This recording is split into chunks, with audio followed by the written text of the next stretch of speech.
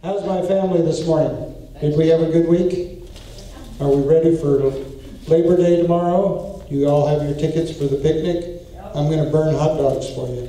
Is that right? Oh. Revelation 4:11 says, "You are worthy, our Lord and God, to receive glory and honor and power. For you created all things, and by your hand they were created and have their being." Isn't that fantastic? Prayer Circle is every Thursday morning at 10 a.m. We would love to have you there. It's a good time in the Lord. We review those people on our lists and bring to mind those people so that we can remember them in prayer. We add to it. We're glad to add to it. Anybody. Grief Share is starting on Wednesday, September 14th, we hope, out at La Casa, right? It'll still be over at 137 to start with? Yep, for another few weeks. 3 p.m., the 14th, Wednesday. Be there, be square.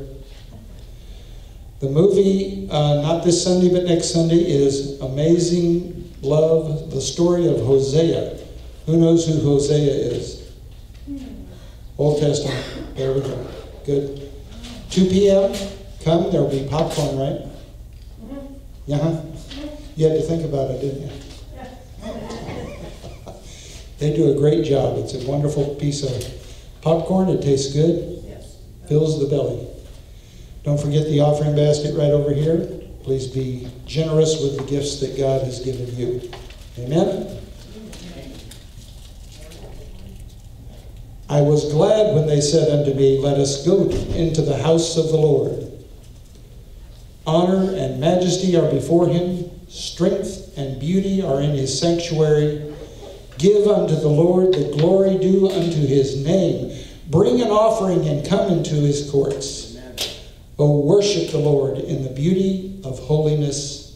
Fear before him all the earth. Amen? Amen. Amen. Rise up, O people. Let us sing.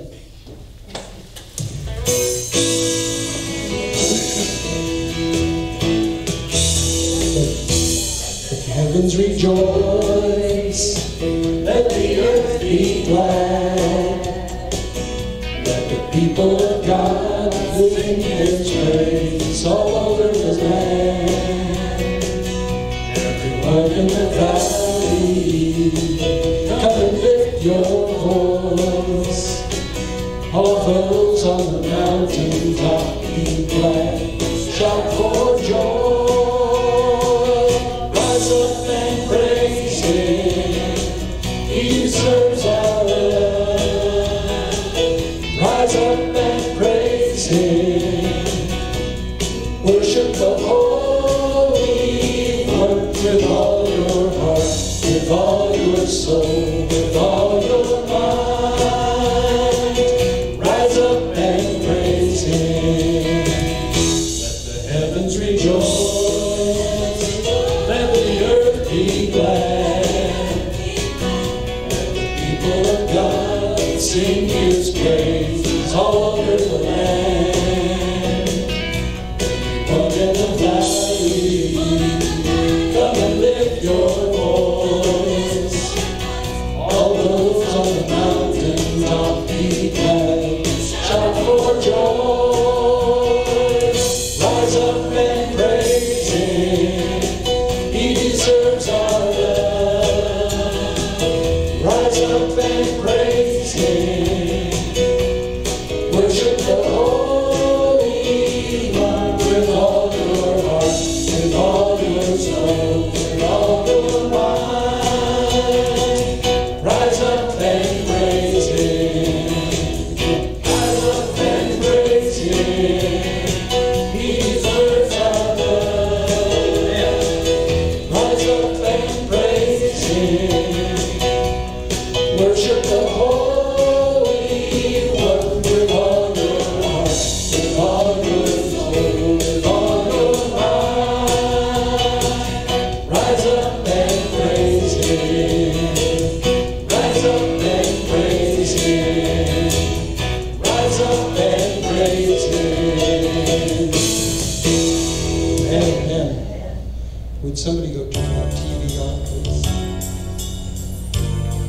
There's a remote on the side of the gray box.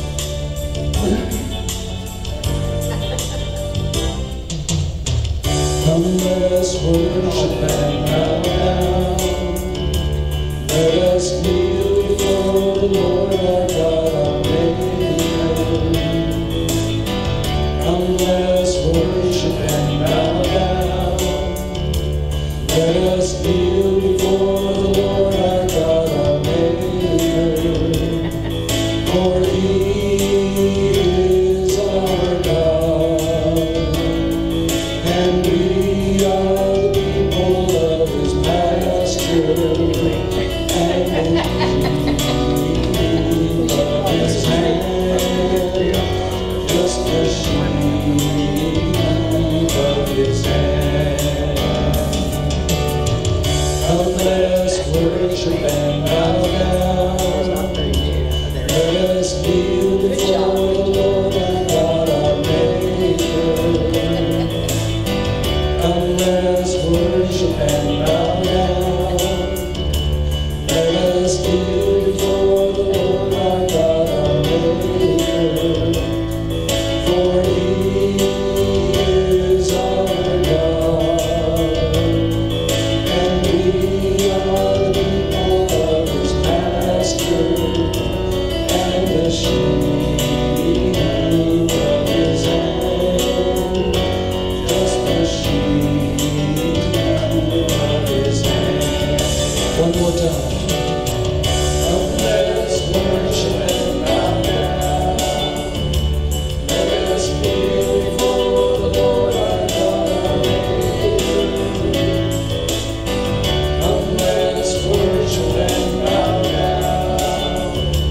Let us kneel before the Lord our God, our Maker. For He is our God, and we are the people of His pasture, and the sheep of His hand, just the sheep of His hand, just the sheep of His hand. Amen. Amen. How wonderful. We have come into His house to worship His holy name. Amen. We have come into His house, gathered in His name to worship Him. We have come into His house, gathered in His name to worship Him. We have come into His house,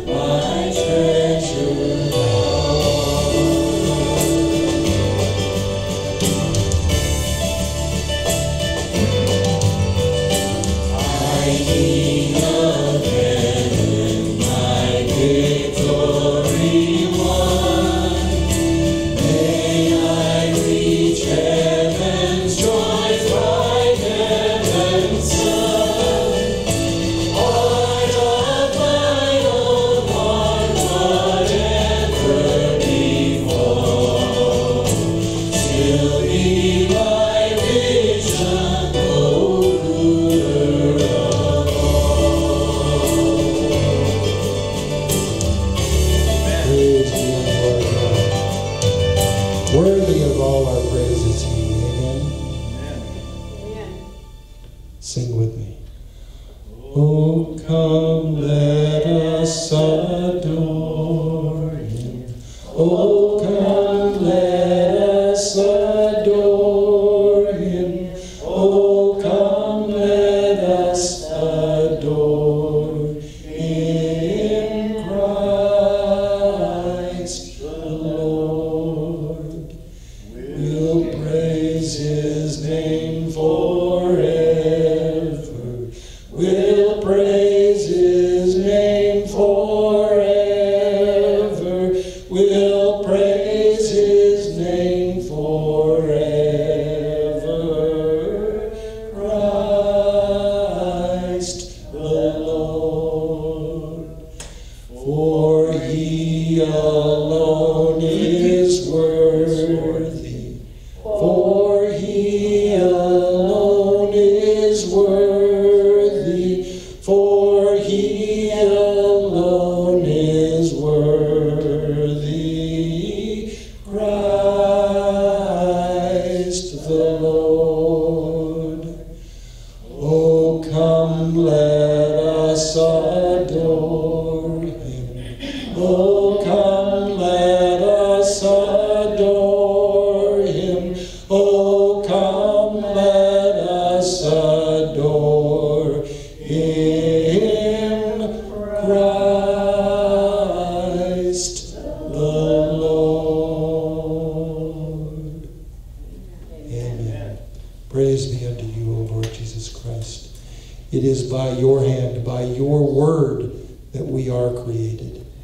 All things are created. You alone are worthy. We praise your name this morning, Father.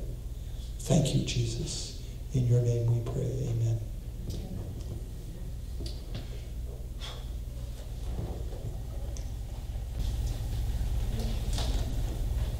I'll find it here in a minute.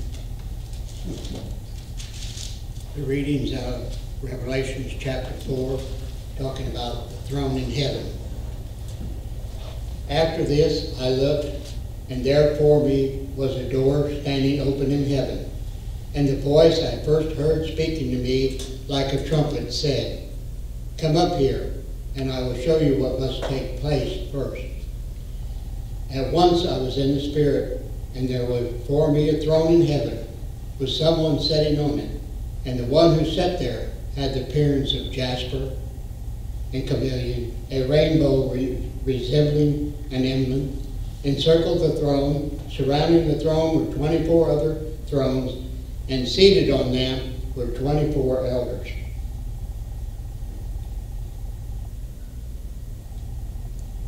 They were dressed in white and had crowns of gold on their head. And from the throne came flashing of lightning, rumbling, and peals of thunder. Before the throne, 7 lamps were blazing. There are 7 spirits of God. Also before the throne, there was what looked like a sea of glass, crystal, clear as crystal. And in the center around the throne were 4 living creatures, and they were covered with eyes, in front and in back. The first living creature was like a lion. The second one was like an ox. The third had the face like a man, and the fourth was a flying eagle. Each of the 4 living creatures had 6 wings and was covered with eyes all around, even under his wings, and day and night they never stopped saying, "Holy, holy is the Lord God Almighty, who was and is to come."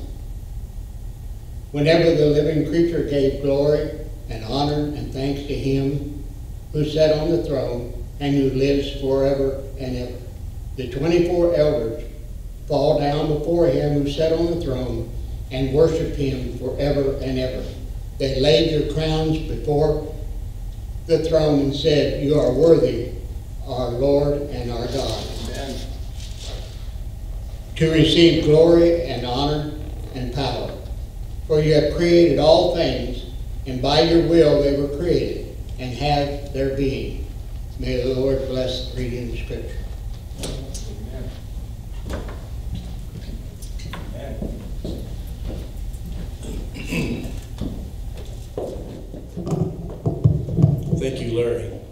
Thank you, Ed.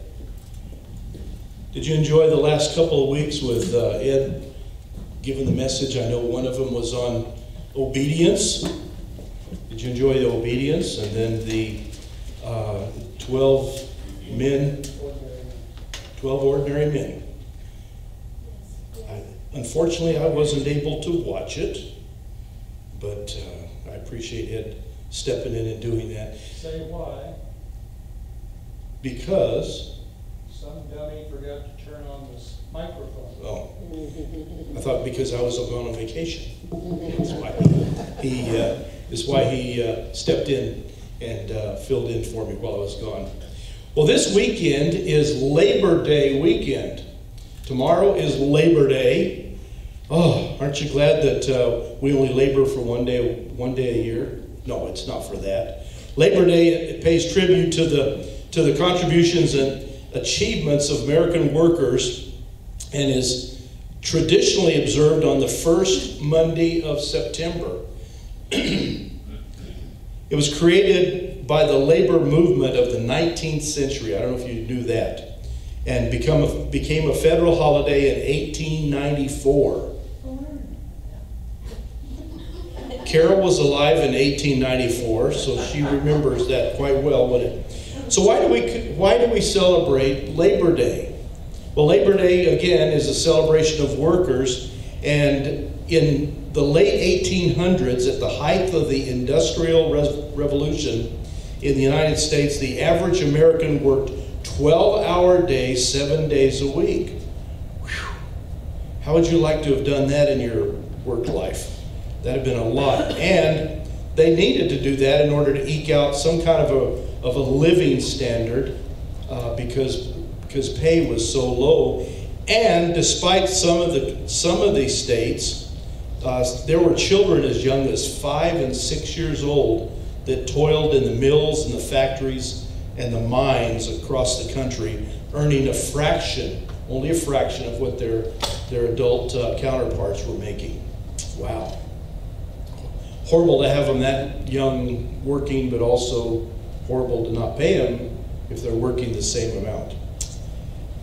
So people of all ages, particularly the very poor and recent immigrants, were faced with really unsafe working conditions and insufficient access to fresh air, sanitary facilities, and breaks. So Congress passed an act making Labor Day the legal holiday in the District of Columbia in June 28, 1894. You didn't know it was that long ago, did you, that we did that? In June, though. So there was a Uniform Monday Holiday Act in 1968. That was more in my time frame.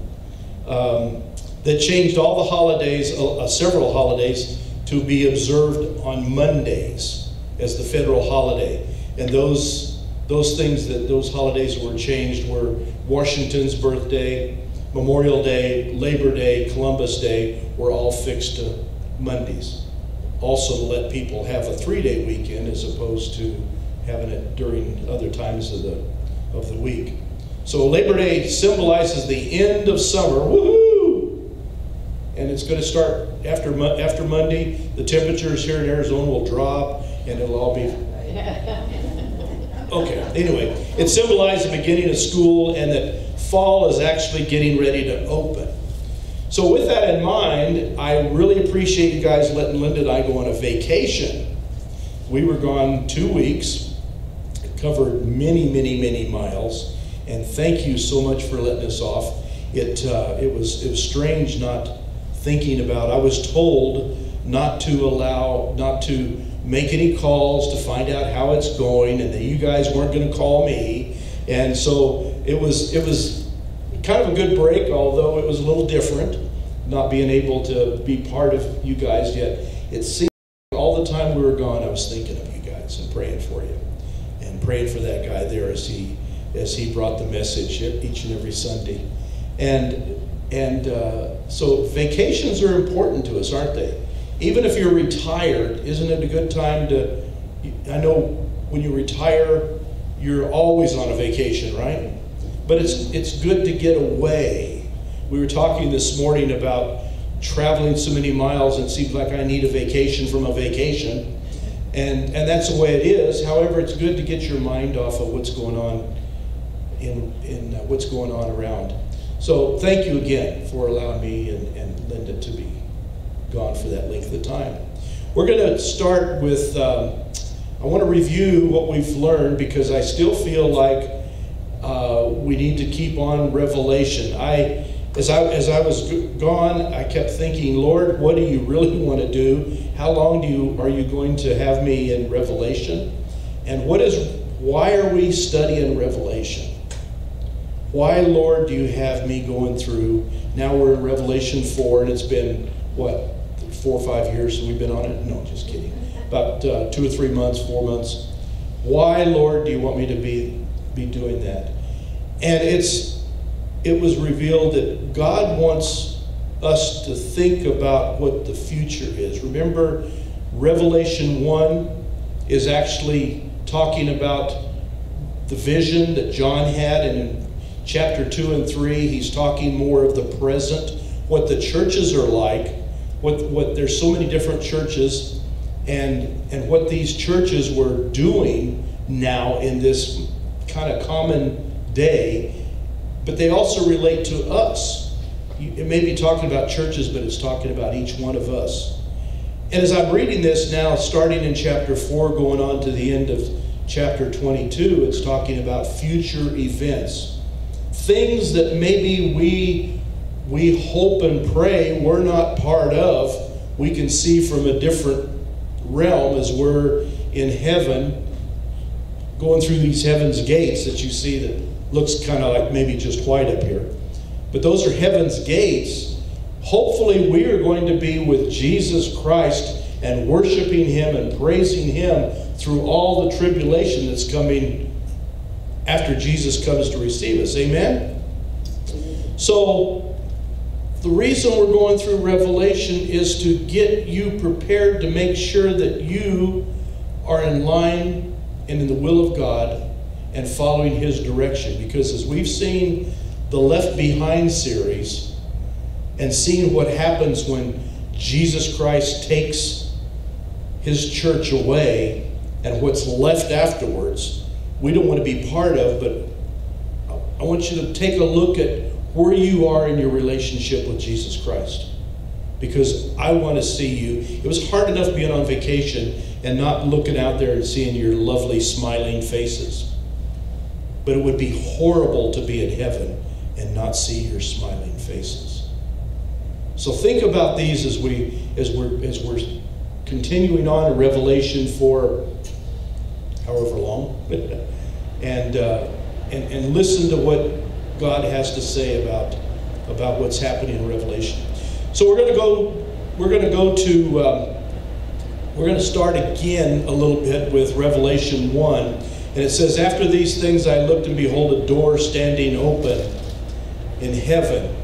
And the first voice which I heard was like a trumpet speaking to me, saying, Come up here, and I will show you things which must take place after this. Remember, we talked about this, that John had heard this voice again. He heard the voice, he saw the vision in chapter 1, and now in chapter 4, he's seeing another vision, and he's hearing that voice. And isn't it good to be able to hear God's voice every single day?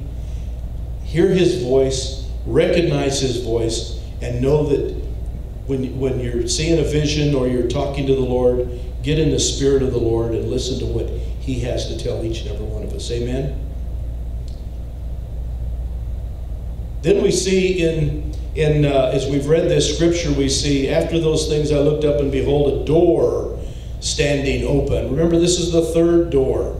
In chapter 4, it's the third door. Remember in Revelation 3:8 to the church of Philadelphia, it says, I know your works. See, I have set before you an open door. In that one, we talked about that door that was open was the door that we have whenever we go out this door after church. We need to go and spread the gospel to those around us. Let other people know that Jesus Christ loves them, and someday that trumpet's going to sound, and immediately in the twinkling of an eye, we're going to be gone if you believe in the Lord Jesus Christ as your personal Savior. Amen? Share that with those.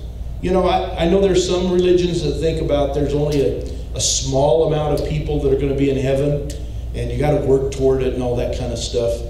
But I praise my Lord that no matter who we are, if we believe in the Lord Jesus Christ as our personal Savior, we're going to be in heaven with Him. Amen? Amen. We're going to be up there with Him.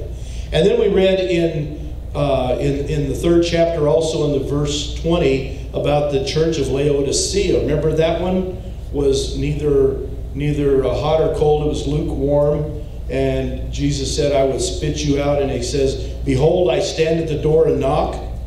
That's the second door. That was the door we talked about, that God is Jesus Christ is at our door, knocking on our door. And it's our choice to accept Jesus Christ as our Savior or not.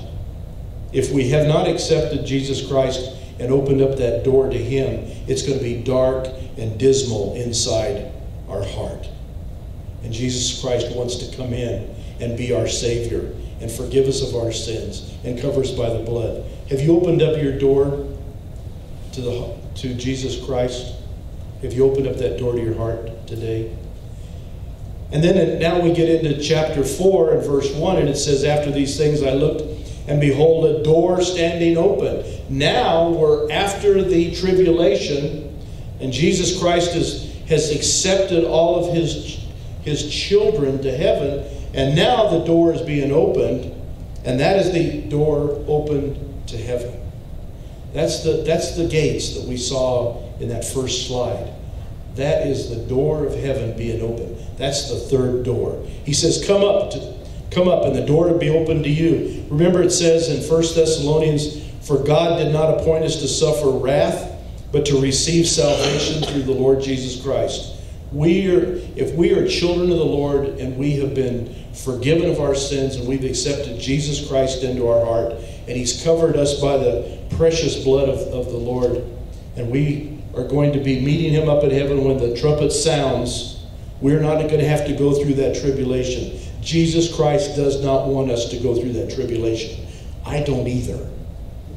As we've seen in just a fictitious way, that Left Behind series showed all the things that are happening and all the world tragedies that are going on all around us. I don't want to be there either. Okay? I don't want you to be there. I want to see your smiling faces in heaven and all of us around God's throne praising Him. Amen? Then it says in chapter 4, verse 2, it says immediately, remember, immediately, right now, no hesitation, right then and there was a vision.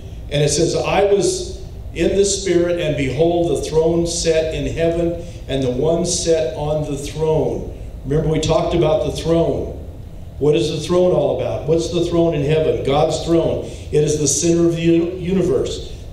At God's throne, there's power and authority, majesty, honor, perfect justice. There's praise, there's purity, there's eternal life with God, and there's grace. That's God's throne that we talked about. Amen? Then we read in, as a review, we read in verse 3, it says, and he who sat there was like a jasper and a sardis stone in appearance, and there was a rainbow around the throne and the appearance of an emerald. Wow, wouldn't that be beautiful? So we learned that God is described not in terms of human characteristics, but in the beauty and the beauty of God. We don't look up and see God, a physical person sitting on a throne. We see all the beauty and the glory, and we see it in terms of the brilliance and color. We see this in the terms of jasper. Jasper being clear as crystal. And it's clear like diamonds. Wow. Such beauty. And then it says the sardis. And remember we talked about the sardis stone was one that represents love and passion and desire. Jesus Christ loves you today. This is what God is all about. This is what we see on the throne, is the glory of God. the color, the beauty, and the love that God bestows upon us. Aren't we fortunate to have Jesus Christ into our life? Amen? Amen. All signifies the justice that God has for all of his people. And the rainbow that's there.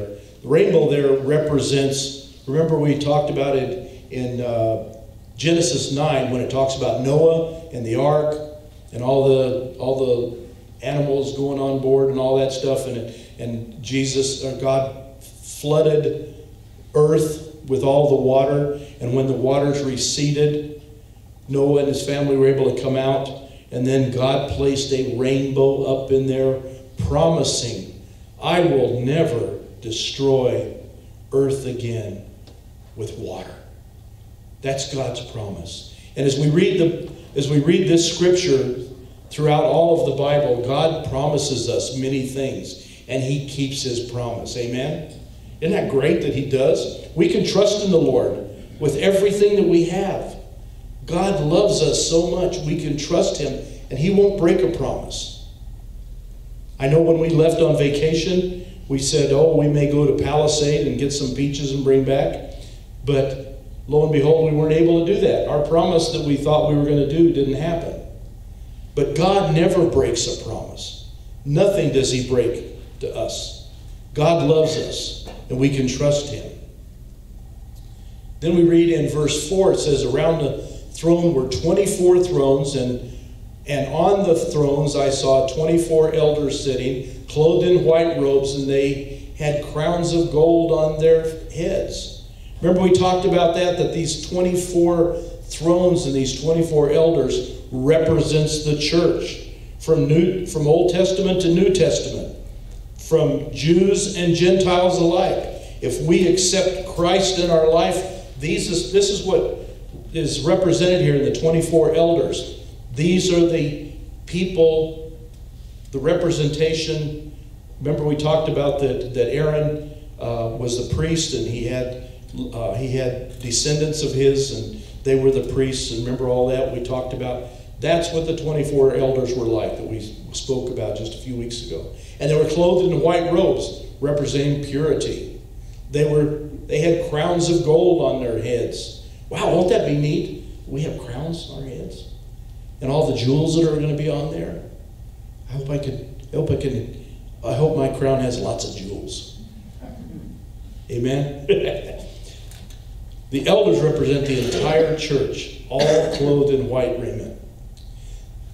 Then we read, and from the throne proceeded lightnings, thunders, and voices. 7 lamps of fire were burning before the throne, which are the 7 spirits of the church. Remember we talked about that represents the power of God. Thunder and lightning. Powerful, isn't it? A lot of us, when it starts thundering and lightning around here, we go into our homes and we hunker down a little bit, and we go, oh Lord, we hope lightning doesn't strike our house. Hope the winds don't blow over the house. Kind of reminds you of Wizard of Oz, doesn't it? Where the house gets, anyway.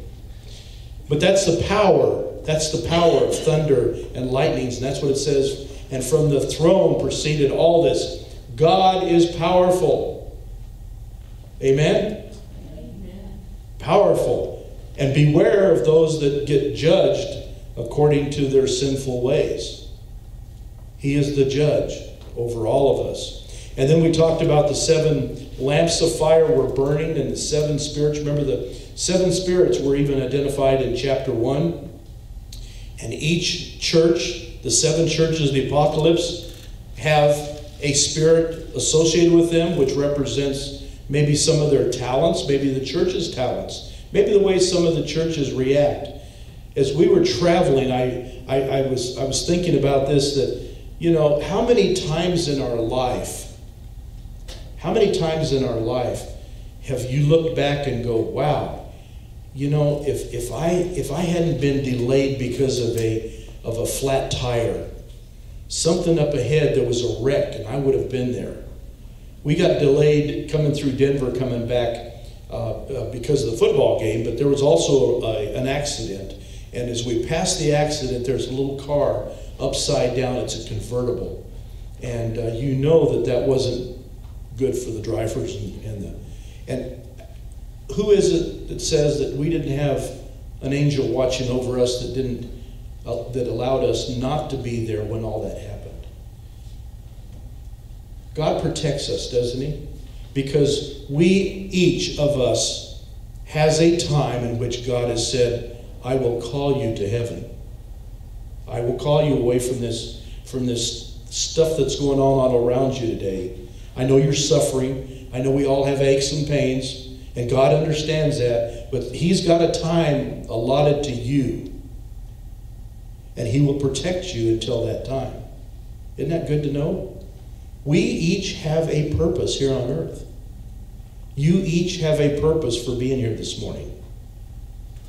Each of you needs to hear something that God is speaking to your hearts today. We're here for a reason. We're here for a reason. And now we get into the next section, which is the protectors of the throne of God. And we read, before the throne of God there was a sea of glass like crystal. A sea of glass like crystal. What in the world does that mean? Before the throne was a sea of glass like crystal.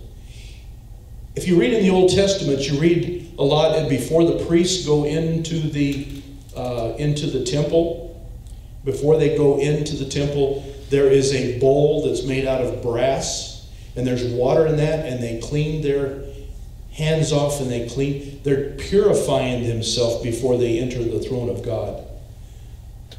In the New Testament, we hear about Jesus Christ dying on the cross. The blood of Christ cleanses us and purifies us.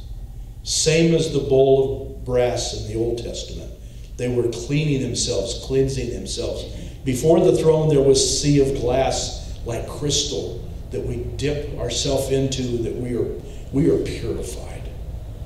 Wow. Because nobody will be able to be in heaven that had not been saved and purified and your sins covered by the blood. In chapter 15 of Revelation, it says, I saw something like a sea of glass mingled with fire, and those who have the victory over the beast. So we read about this sea of glass another time later on in the book of Revelation. Then we see, as this continues on in verse 6, it says, and in the midst of the throne and around the throne were 4 living creatures full of eyes in front and in back. The first living creatures were like a lion, the second living creature like a calf, or some translations say ox. The third living creature like a face like a man, and the fourth creature was like a flying eagle. And the 4 creatures, each having 6 wings, were full of eyes around and within. Boy, that's quite an image to think about. That's quite an image. Have you thought about that? If you think about that, there is a picture, and I'm sorry you probably don't see it as well, but there's a picture that may represent that image of the 4 living creatures with their 4 faces. In Ezekiel 1, I want to read a little bit of Ezekiel 1 to you. In Ezekiel 1, verse 4, it says, Ezekiel is also seeing a vision. It says in verse 1 of chapter 1, the heavens were opened and I saw visions of God, Ezekiel says. Remember, that was written many years before John saw this vision. And in verse 5 it says, also from it came the likeness of 4 living creatures, and this was their appearance. They had the likeness of man. Each one had 4 faces, and each had 4 wings. The legs were straight, and the soles of their feet were like soles of calves. And then it continues on down in verse 10. It says, as for the likeness of their faces, each had the face of man, Each of the four had the face of a lion on the right side, and each of the four had the face of an ox on the left side, and each of the four had the face of an eagle. So Ezekiel saw basically the same vision that John did. Don't you think that's kind of important, this vision? So what does that vision mean? What does that vision mean? Well, first off, it says the first creature was a lion. It said the second was a calf. The next was a man. As we look at it first, it talks about the eyes. It's covered in eyes. That represents or denotes vigilance or wariness. These eyes are looking upon everything that's going on. And that's what the eyes represent. Then we see that there's a lion. Now the lion is power and majesty.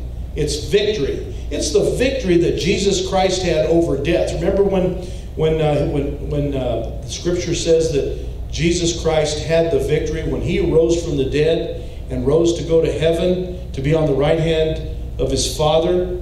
That's victory over death. We will also have victory over death. Amen? Death cannot harm us because we will see Jesus Christ and worship him forever and ever. Then it talks about the ox or the calf, whichever version you read. That represents the labor or the diligence of an ox. Remember, the ox were used for pulling plows, and they were there to work. And there's patience involved with an ox. You can't get them to move very fast, but they're strong. Amen? And it could represent also, I've read that it could represent Christ's sacrifice for us. Because remember, in the Old Testament, we talk about all the sacrifices that were made, and it was they sacrificed the perfect lamb or the perfect calf. That's Jesus Christ offering himself as a sacrifice for each one of us. And then we see that there is a face of man. This is talking about Christ's incarnation or his humanity. Jesus Christ is the Son of God. He did not have to come down and suffer the beatings and the trials and the blood and the scars for us, but he did that because he loved us so much. That's the man that God took on in his Son, Jesus Christ. Then we see the eagle. The eagle, we read a lot about the eagles mounting up and flying, and they flying toward heaven. That's God's glory and the height and the sight. Eagles have great eyesight. You ever read about that? I've never seen this happen, but I know that eagles fly so high, and yet they can see a little mouse or a little food that's way down there on the ground, and they're so high up, but they can see it. They're flying high enough, but they can look down and see what's happening around us. And they can come down and get their food. Eagles are flying high. This is like Christ's divinity and his ascension into heaven. Christ rose.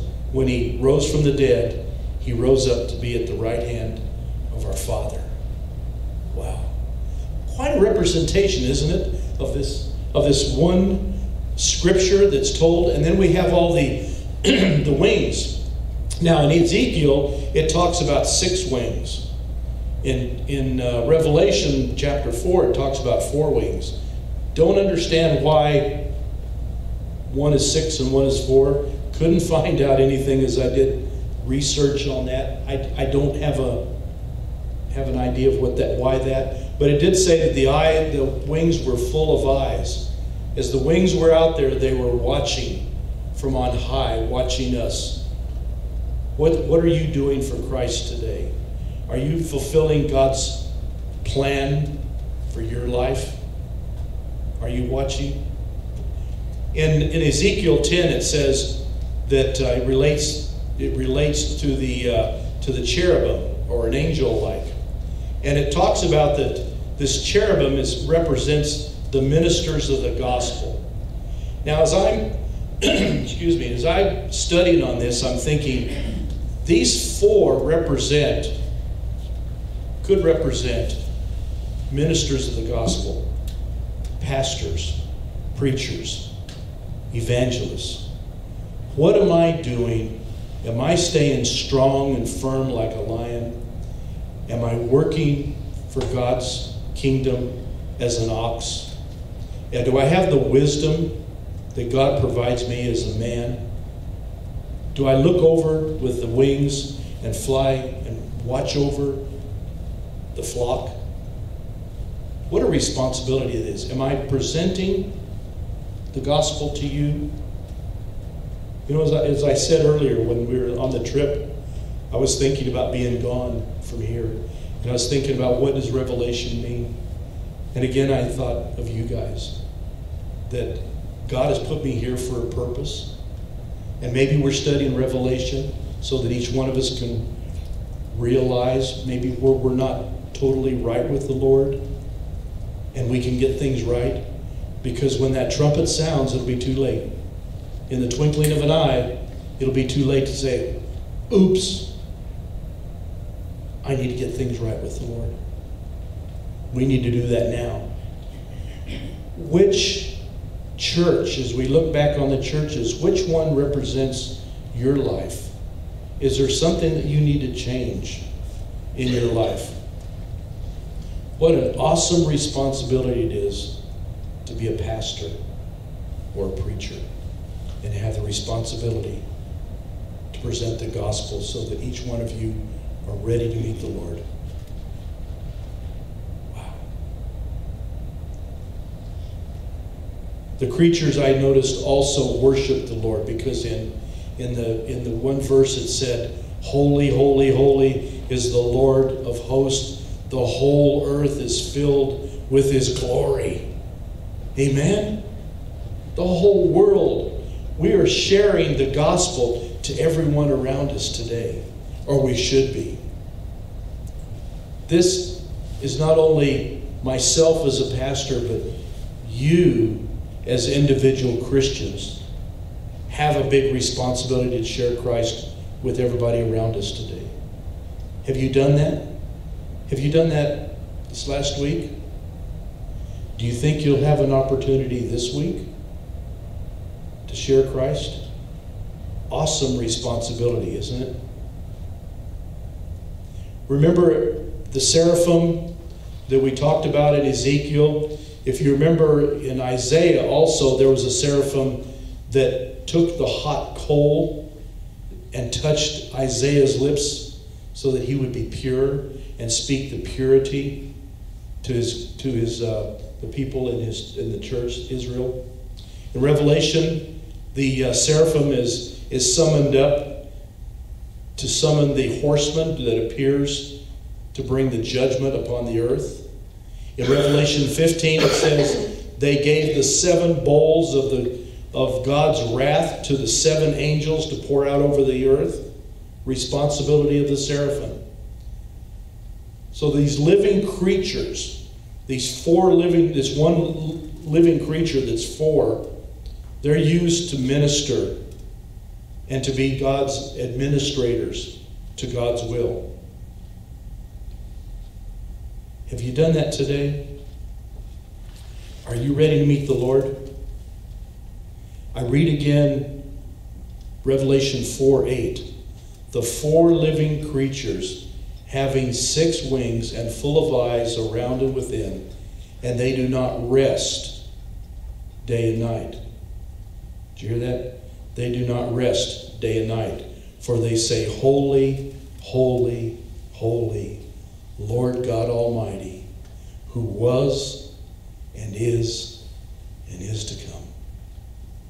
Are you ready to meet the Lord today? Is everything right today between you and the Lord? If not, this is the perfect day to get things right. Amen? Because we don't know when we walk out that door or while we're in the back fellowshipping if God will come send his son Jesus to get us. Are you ready today? Let's pray. Lord in heaven, we praise your name today, for you are worthy of our praise. Lord, help us to fall down at your feet and worship you. Holy, holy, holy is the Lord God Almighty. To God be the glory, great things you have done. Oh God, we thank you for the vision of heaven and for the vision of that throne of God, and how beautiful it will be to see you and to praise your name for eternity. Thank you, God, for a heavenly home that you're preparing for each one of us. Lord, as we continue to search the scriptures, Lord, help us to be aware of the approaching return, and make sure that we are right with you before that trumpet sounds. God, search us today, know our hearts and souls. Help us to hear what the Spirit says to us today, Lord. God, thank you for being with us. Thank you for your precious love to us. Lord, as we know that your return is drawing near, help us to be ready for that day, Lord, I pray. God, help us to have ears that hear you, that know you, that we listen to your soft, still voice each and every day. And we ask this all in your precious name, the name of Jesus Christ, our Lord. Amen. Amen. Stand with me as we prepare our hearts for communion this morning.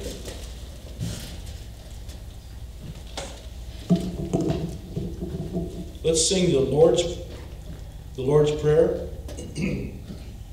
Our Father, who art in heaven, hallowed be thy name. Thy kingdom come, thy will be done on earth as it is in heaven. Give us this day our daily bread, and forgive us our debts as we forgive our debtors. And lead us not into temptation, but deliver us from evil. For thine is the kingdom and the power and the glory forever.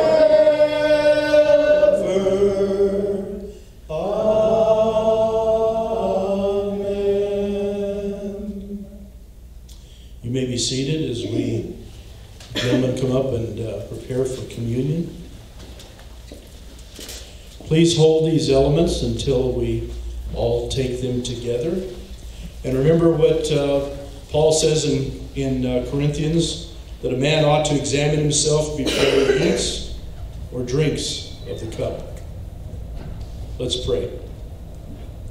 Heavenly Father, we ask as we gather together at your table, that we ask in the name of the Son of Jesus Christ to bless and sanctify these elements to the souls of all who partake of them today. Lord, may we, as we drink, may we remember the body and the blood of your Son, who came to earth, who lived, who died and shed his blood for us and was resurrected. Lord, help us to remember all these things and keep the commandments that you've given us. And we ask this in your holy name. Amen.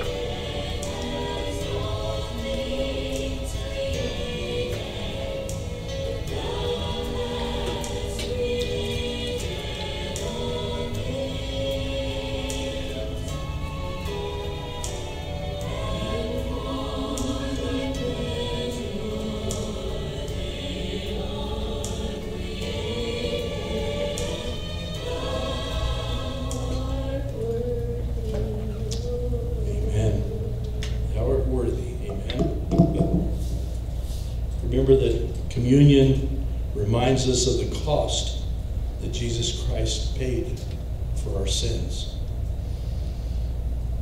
In Matthew it says, while they were eating, Jesus took the bread, and then when he had given thanks, he broke it and gave it to the disciples, saying, "Take and eat. This is my body. Take, eat, and be thankful."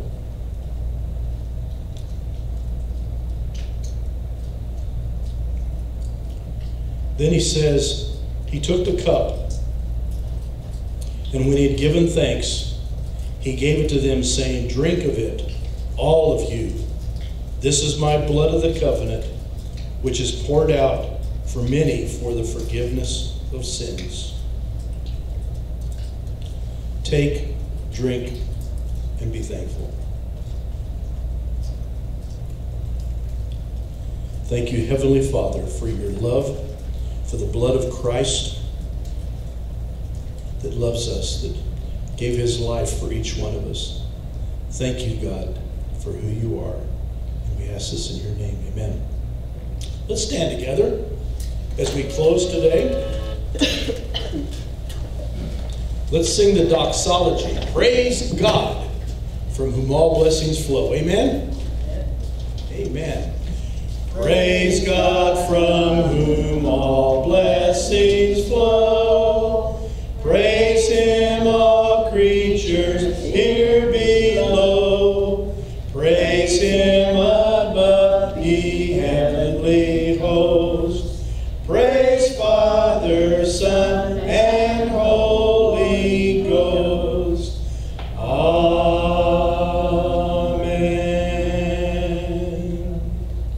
Well, amen and amen. Have a great Labor Day weekend. Enjoy the hot dogs and brats and whatever else is going to be on the agenda for tomorrow. And remember, go out and share Christ today, would you? You are dismissed.